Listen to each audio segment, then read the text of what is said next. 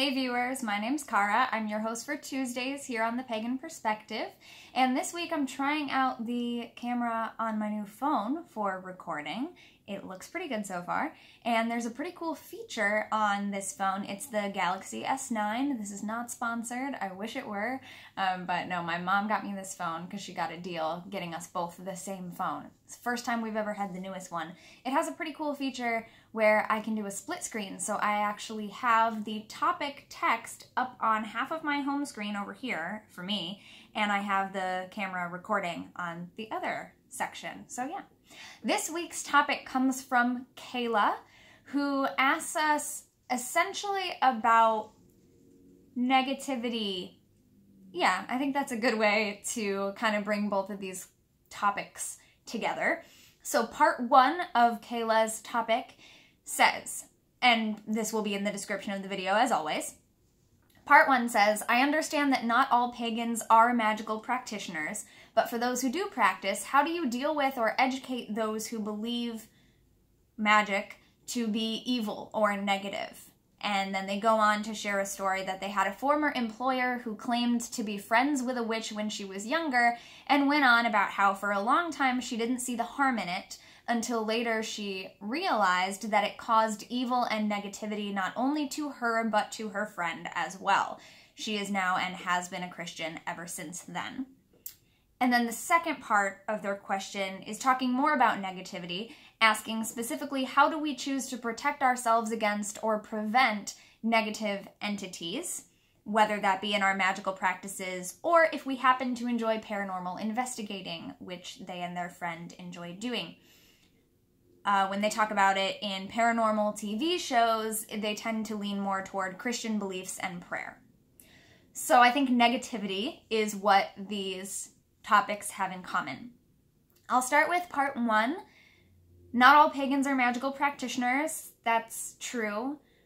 I would say that not all pagans, for sure, identify as people who do magic or spellcraft, certainly, but there is an element that I consider magic within what some other paths do within the course of their ritual work. So they might not do separate spells, folk magic, and things like that that witches might do, or people who consider themselves practitioners of magic might do. They might not have all these different practices, but paths who incorporate ritual into their practice, I consider magic to be part of all of those things. But you're right, Kayla, in saying that not everyone identifies as a magic practitioner, not everyone considers themselves to do magic. So for those who practice, I am someone who practices magic, how do we deal with or educate those who believe it to be evil or negative? Well, I think that's largely what I've been doing on YouTube for almost a decade now.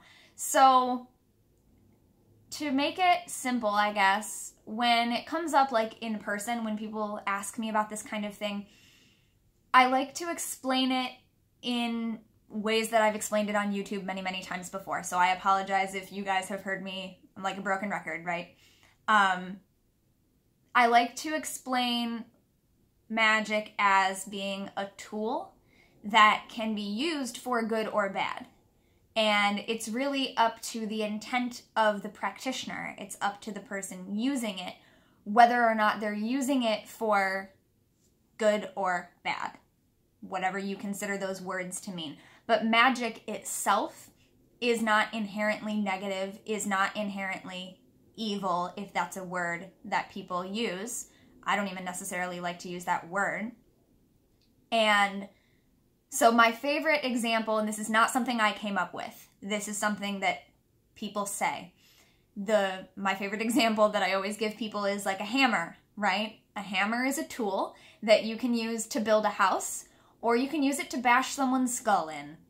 It's the same tool, but it depends on the intent of the person wielding that tool, whether they're going to use it to build something great or to destroy something. And not all destruction is necessarily bad. Now, bashing someone's skull in, I am not condoning that, okay? But destruction in itself is not inherently evil or negative, as some people would think it is. It's part of the rebirth process, right? It's creation and destruction are necessary things. That might be something that's a little bit too much to get into with people who think that magic is evil. I can say that to you guys, but I don't usually get into that conversation with people who just ask me about this. Some of them, though. You can pretty much tell when people are, they're going to understand the logic of what you're saying when you explain it that way. And you can be able to talk about, like, all of the elements have positive and negative qualities. You might like a nice, warm, cozy campfire. Then that's a positive way of looking at fire, but fire also has destructive properties, as does everything. Magic is the same. Magic can be used for good or evil. Good or evil. Again, not really ways that I personally describe them. As far as the next part, people who say, oh, I used to know a witch when I was younger and I thought it was fine, but then it was revealed to me that it's evil and negative. This is a really hard thing because everyone's experience is different. And I've also heard from people, in comments on the internet who talk about how they used to do witchcraft when they were younger and they realized that it was just, it was a very negative thing for them. They were coming from a very dark place. They got into it for the wrong reasons. Essentially, that's what it comes down to, is like, some people get into it for the wrong reasons. Some people think that magic is a way to gain power over other people. They think that it's a way to gain revenge. They think that it's a way to be cool, whatever. And so if someone were talking to me about that, I would ask, okay, how much younger were you when you knew this person? How young were you? Because while there are young practitioners who are absolutely sincere in their beliefs and desire to walk this path, there are also young people who get into it for the quote-unquote wrong reasons and who do find out later that what they were doing is not what the rest of us are doing, or is not really what the religious aspect is for, or it's something that's not really possible by magic, because again, they're coming at it with these ideas that it's like the movies, it's like books, so it's very difficult. I don't mean to say that, oh, if you're young, that automatically means that you didn't know what you were talking about. I started when I was very young. So did so many people on YouTube who are incredibly knowledgeable about this kind of thing. But there are also a lot of us who started our path when we were very young, and we had some friends who were into the same things. But then a few years later, we're the only person who was still genuinely interested in it, because the other people were interested in it for the wrong reasons and found out that they weren't going to get out of it what they thought they were, so they gave up.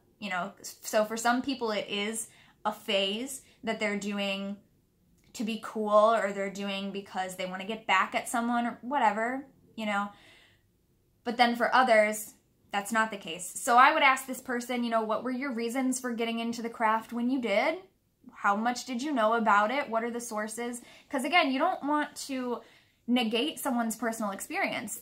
These people obviously have had experiences that are their own, and some people have had really negative experiences getting into or getting introduced to the craft by people who were in it for the wrong reasons, and so therefore they're introduced to it with negative perceptions. And there are people who identify as practitioners of the craft, who identify as pagan, witches, whatever, who are not great people.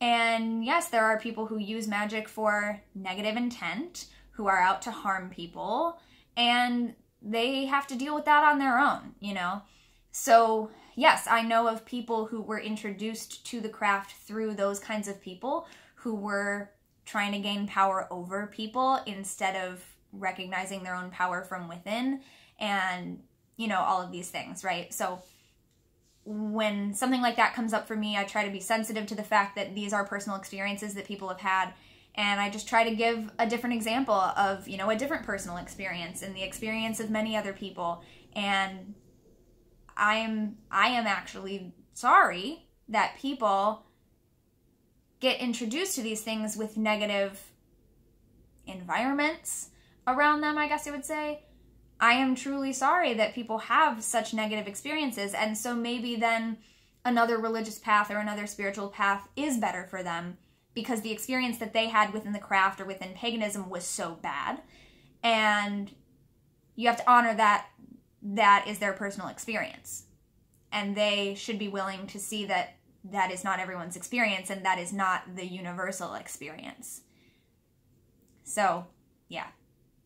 It's not the easiest thing in the world, but that's pretty much how I think of it.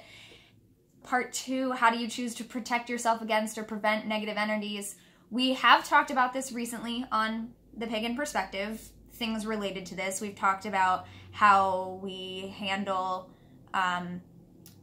pesky piskies and things like that. Eric, actually, who is a former member of Pagan Perspective, asked us to talk about that.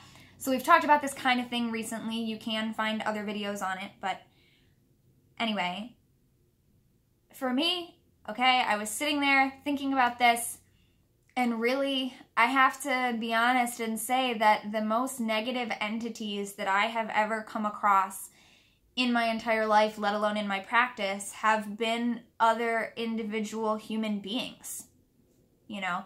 So in my practice, in my life, and in my experience, I'm not usually so much worried about protecting myself from negative entities such as spirits or any other things like that. And I have been a paranormal investigator for years. I have been. That makes it sound like it's really ongoing. I haven't really done it seriously in a number of years. But when I was younger, when I was in high school and still living with my mom, my mother and I, my brother, a lot of our friends, some of whom were witches as well, we had a paranormal investigation group that we would go out and do investigations regularly. We would go to people's homes. We would just, you know, go to different places. We would put on demonstrations at different events, showing people the kinds of equipment that we use, how it's done, stuff like that. So thinking about this was very nostalgic for me, like thinking about those times that we used to go out and do that together. But yeah, even at that point, I was never as concerned with protecting myself from negative energy as I am with protecting myself from negative people. And so I know that that is also a personal experience, right? So when we were paranormal investigating, I would protect myself just in case, you know, you never know, by making sure that I had eaten and that I was grounded and centered. Sometimes I carried crystals on me. I also practiced shielding. So creating a shield of energy around myself that will only let in the types of energy and experiences that I want. But of course, with paranormal investigation, you want to be able to sense certain things that you can't normally sense. So it couldn't be so much of a shield like a suit of armor that I wouldn't feel anything a little bit different that was in the air, so to speak. But yeah, I only really had one experience where I was really knocked off center by a spiritual energy or an energy of some kind that we experienced while investigating. I was typically one of the people who, if I walked into a room and I was hit by a wave of energy, then everybody else was able to know what was going on. Yeah, so there was really only one time. So after that, I started to make sure that I eat so that my physical being is grounded, because if you've got stuff like that going on and you haven't eaten and you're sleep deprived, like for me, that's trouble waiting to happen. So I made sure that my physical self was taken care of so that I could concentrate on that other kind of thing and sensing that. But yeah, as far as keeping myself protected from negative people, the easiest way that I've been going about doing that, especially in the past few years, is when someone is revealed to me to be a harmful energy in my life, or what I sometimes refer to as a toxic energy or toxic influence in my life, I cut them out of my life. It's really easy. I don't let them influence me anymore. When it's not so easy, when it's someone that you have to be around or a situation that you have to kind of be in right now because the way that your life is going, you can't fully step away from that. I do use crystals. I, again, use shielding. I might use affirmations or little prayers that I've written myself, just little reassuring things. I do personally really like the imagery and the feeling of being inside sacred space or casting a protective circle. So I don't necessarily cast a circle around myself, but I do that same kind of thing with shielding, that I just feel as though like, okay, I'm safe and protected from anything that I don't want to let in, right? And so it allows in anything that I am willing to have in. And that allows you to maybe go a little bit outside your comfort zone a little at a time, right? So you can push that boundary a little bit, but still maintain safety. As far as crystals, smoky quartz is one of my favorites for removing negative energy from a situation or from my body. Clear quartz is always great for everything. And labradorite is something that I started wearing, and I just started wearing my little labradorite skull necklace again this week, actually, because I misplaced the moon, my crescent moon necklace that I've been wearing every day. I misplaced it somehow. I don't know where it is, so I started wearing my skull again. Let me show you this guy. Flashy labradorite. Anything that is iridescent and has that really flashy, like reflective quality is really good for, metaphysically speaking, magically speaking, for reflecting things back away from you, right? So when I was dealing with a really negative, toxic person in my life a few years ago, who I didn't really have the option of just cutting out of my life at the time or getting away from at the time, I looked up, like, what crystals are good for keeping negative people away from you, right? Or like, you know, shielding yourself a little bit more from that kind of energy so that it doesn't harm you as much if you have to be around it. And one of the things recommended was labradorite, and I happen to have a few pieces of labradorite, as well as now I have this necklace. So at the time, I would take a labradorite that one of my friends who I used to work with actually got me. She went somewhere, I forget, and she brought back a labradorite for me. And I would wear it, I would keep it in my bra next to my heart. So for me, it was a heart chakra thing, that like that's where I feel a lot of things the most. And I've discovered that for myself through my own work. For you, it might be your solar plexus, your core. For you, it might be your third eye, whatever. So for me, I feel a lot in my core and in my heart areas. So I would wear a labradorite in my bra over my left side near my heart. And that was a way that I would protect myself from negative energy that I might be encountering during the day, whether it was from another human being or from spirits that I've lived and worked in places that definitely have some spirit activity going on. Never really thought that they were negative in any way. They just happen to be there. You know, spirit doesn't automatically mean negative. But yeah, so those are some of the things that I have done. And it's really preventative because other than with human beings, I've not yet, knock on wood, not yet actually experienced anything super negative with energies. And that might be because I play it safe. It might be because I protect myself well. I don't know. But whatever it is, I'm grateful for it. So, yeah. I hope that helps, Kayla, and I hope that helps the rest of you or gives you something else to think about. Next week is subs week on the collab, and the subs will be touching on something related to negative energy as well. So we kind of have a little theme going on here from week to week. I will see you next month. Until then, don't forget to be awesome, blessed be, and goodbye.